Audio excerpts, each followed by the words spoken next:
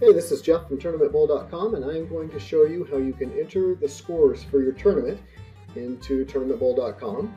And this is assuming that you've already got a tournament set up and that you've got some bowlers all set into one of these squads. Here I've got this 1030 squad all loaded up with some bowlers. Some of them are in singles, some of them are in doubles. We've even got some high game pots set up so you can see how that all looks. So it starts with squads.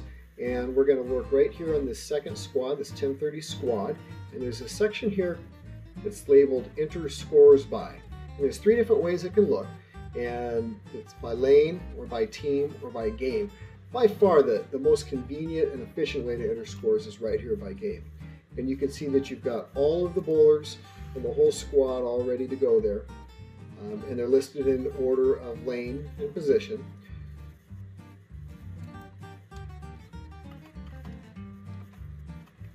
Type in all of the scores. You can tab one field to the next and click save, and green indicates that they're in. And so all our scores are there now. You click on standings, you can see there's our singles standings after the first game. It happens instantly. And there's our doubles. Double team made it in as well. And that's pretty much it. As soon as you hit enter, they're live. So let's look at the couple of different ways that you can type those in though.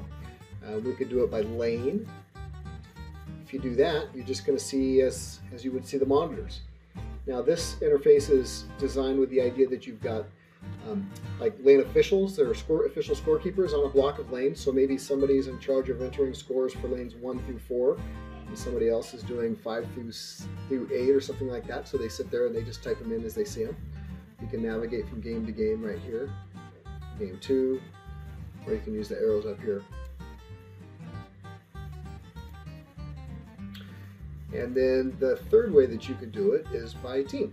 It's probably the least efficient way.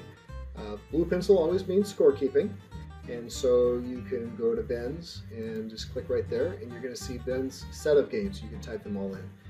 That's pretty handy if you've got maybe somebody turns in their score sheet at the end of the tournament and they bowled a 3-game set, and now you're going to enter them all in or something like that. Now, when you click on that team entry, you can copy them all off the recap sheet just like so. So the other thing that you can do is once they're on the standings, the blue pencil is there, so you can edit straight from there. Just click the blue pencil and it brings you back into the score entry. So it's pretty easy to do. You can still try to figure out what the best way is to go about it. You can have people bring their score sheets to you at the tournament desk like you would with other software, and you just type them right into your laptop. But honestly, you don't have to be tied to that desk anymore. I walk around with my cell phone, and I just log on to TournamentBowl.com with my cell phone, and I go right here and I do the score entry, and I just walk around talking to bowlers and entering their scores.